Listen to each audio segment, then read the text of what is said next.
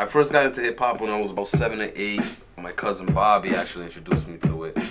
Our main song, like when we was listening to some videos, was that Player 788 j.DePina, just like Jake the Snake. And we used to listen to that every time we went to the club. Every time. We're like, you ready? Yeah, I'm ready.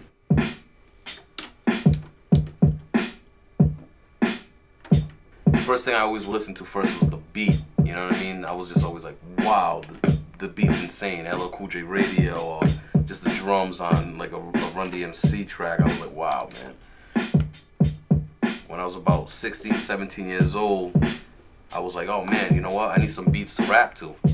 I should start making beats. My boy Rick, Infinite Rock, Soul Controller, DJ Infinite, he was like, you know, yo, I got this little Gemini mixer and a turntable. Why don't you start making beats? Down the street.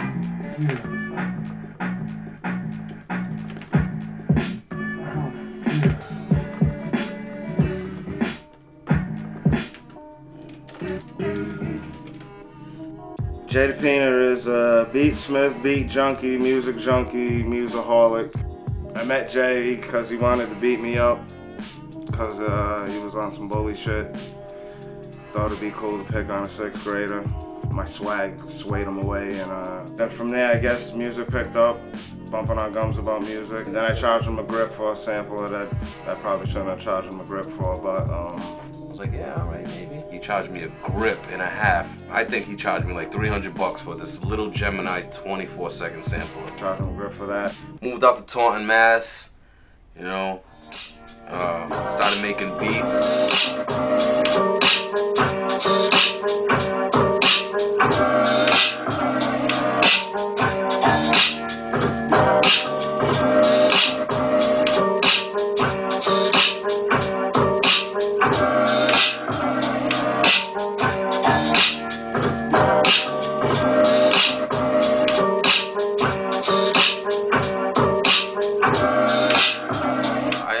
Back to Rhode Island, and I lived in my hometown, East Providence. I kind of caught up with Roulette again because they were from Rhode Island, and it was the funniest thing is like my boy Chachi, he was actually down with the whole Roulette fam, and it was like a C&J. It was a label out here, C&J. I caught up with Chachi, and me and Chachi go way back. I've known Charlie since he was 13, 14. I was like 15, 16. Man, I remember picking him up when we used to go out. We used to ride from Rhode Island to Massachusetts and just freestyle for 45 minutes straight. And it was just funny that Charlie was actually down with these dudes. You know what I'm saying? The C&J, with C&J Records. From there, I went to the Cape Verde Festival and I seen Charlie there. And he was with his boy Earn Doe, which they were part of Prospect Heights. And they were signed to C&J Records. And I was like, yo man, Charlie, you know I make beats. Oh yeah, what's up with that, blah, blah. And at that time I had like my MP and all that, and I used to bring it to Ricky's house. I used to leave it in my boy Infinite's cellar. So we went there after the Cape Verde Fest, and I was playing them beats, and they were just sitting there too. It was Prospect Heights, Charlie and Earn Doe, and they were just like spitting. I was like, oh man, I felt good again. Oh, here's some more MCs, you know. From there, Charlie was like, yo, I want you to meet CR. I want you to meet the C&J clan. I was like, all right, cool, man, you know. And from there, that's where C&J began with me, man. I went, met CR, showed them some beats. At that time, Swanati was recording a 12-inch single. It was 4 Steps, and that was produced by Joey Beats and 8th Wonder. Big shouts to them guys. And they needed a flip. And I went in there and I showed them my What If beat that I had, and I loved this beat. And I was like, yo, I always heard Swan on it. I was like, yo, man, I can hear Swan. And Swan heard it, and he made a classic to us anyway. You know, it's not really out there like that, but to me, it's one of the most classic songs I did. Yo, imagine a world without music. Without a kick in the snare and vocals to blend with it. No favorite songs, no inspiring artists, singers and no rappers. No DJs, new releases and no classics. Nothing to dance to, nothing to grab your girl or romance to, nothing to keep your mind sane. No radio station playing that song to make you flashback what you was doing at that particular time frame. No MICs, no MPCs, VH1s, BETs, and MTVs, TAPE, CDs, vinyl, tribal communication, no national anthem representing your nation. Imagine life with no instruments.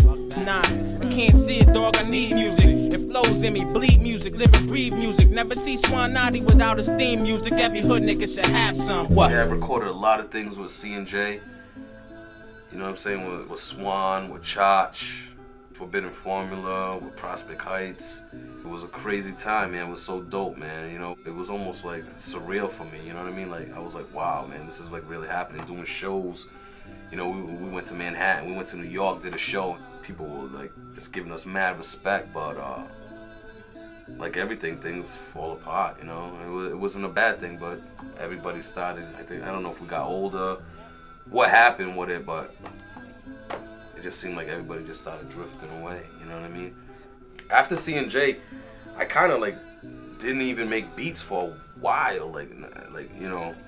And I was like, all right, wait a minute, I gotta get back on my grind. And I still kept in touch with Swan. I still kept in touch with all them guys.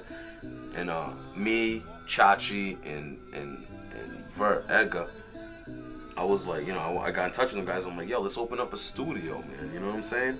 And let's call it Beatbox Studio. And we did it. We opened it up. You know what I'm saying? We opened it up. It's still running till this day.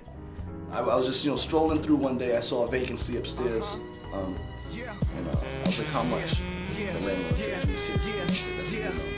So I said, I'll take it, you know, not having any equipment. I called up Jay that same day, and I was like, Jay, I just rented out a space for the studio. You got any equipment?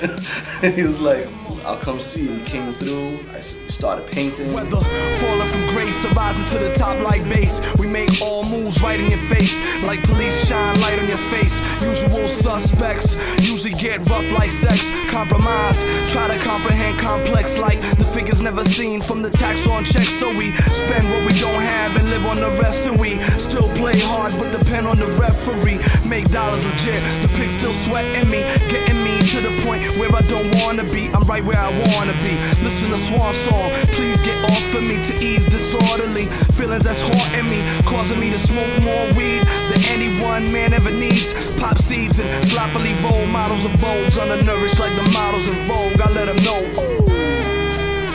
cha-chinga in it, and we don't stop. j.DePina on it, and we don't stop. Beatbox is the